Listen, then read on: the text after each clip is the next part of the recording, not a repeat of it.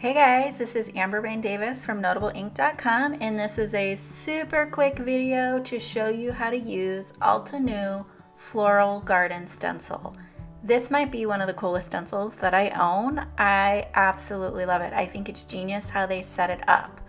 This stencil is 6 by roughly 8.5 inches, and you ink up in one color, then you turn it 180 degrees and ink it up in another color, which gives you this beautiful floral garden.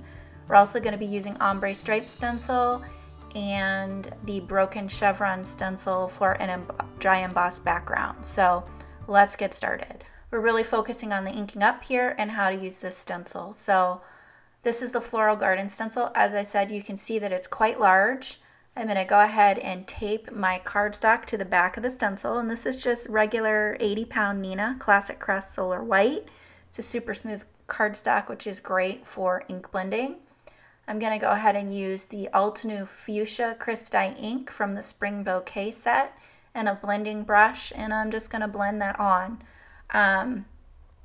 My filming was a little bit washed out in terms of the lighting, so sorry for that. This color is actually even more vibrant than what you're seeing here in the video. You'll see that in the final photos.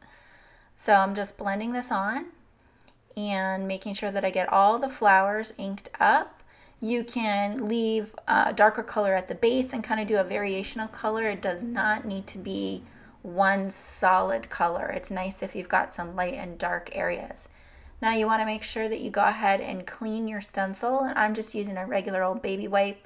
Clean off your station, and you're going to flip it around 180 degrees. Those leaves just kind of match up with the flowers that are already there. I'm getting it taped down. I had left that tape on the back of my cardstock, so it just presses down. And here I believe I'm using Fresh Leaf, also from the Spring Bouquet set. And I'm using a really small blending brush here, but really the flowers are completely protected. So you really can use one of your larger brushes, which would be a little bit faster, and go ahead and ink blend that. So same thing, if you use kind of like darker blending at the base, it gives you a nice ombre effect and shadow to those flowers. And I'll go ahead and cut some of this out. Since I'm using this smaller brush, it took a little bit longer. Alright, are you ready for the big reveal? Oh, before we do that, there's this one flower at the bottom that wasn't there until I flipped my stencil. So I'm going to go ahead and do that in pink, and then we'll do our big reveal. Here we go. Are you ready? Look how awesome that is. Isn't that the coolest stencil? I just think it's so pretty. You could do so much with this. If you used your Versamark ink pad and kind of squish that down, you could also do some embossing. I'm using my new favorite ink. This is the Altenew Obsidian Pigment Ink.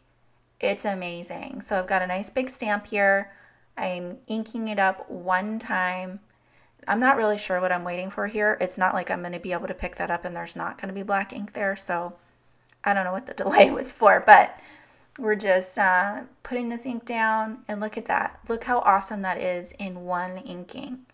So I'm going to add a sub-sentiment, and this is "You Are the Best Thing," or maybe it's "The Best Thing" stamp set. I'll have it linked below. As always, all the products are linked below, but it's one of the many stamp sets. So I have a piece of ombre stripes paper that I had inked up in one of the previous videos.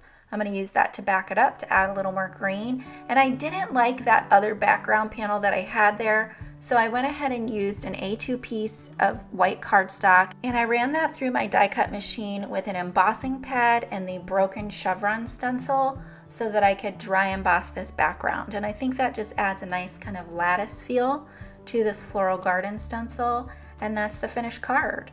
I will be sure to link the other cards that I have for this hop in the videos at the end.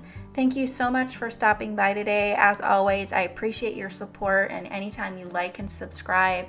If you're already a subscriber, you're awesome. If not, be sure to subscribe and hit the bell button so that you get notified when there's new inspiration. Thanks again, guys. Have a great day.